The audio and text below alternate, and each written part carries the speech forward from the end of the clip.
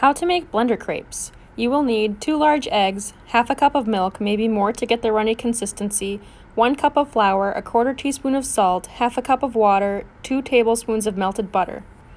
Blend it all together and then grease your pan. You will need about a 1/4 cup of the batter into the pan at a time and swirl to spread it. Brown it on one side and then flip and brown on the other. And then you're all done. You can top or fill as desired. I topped mine with bananas and filled with Nutella.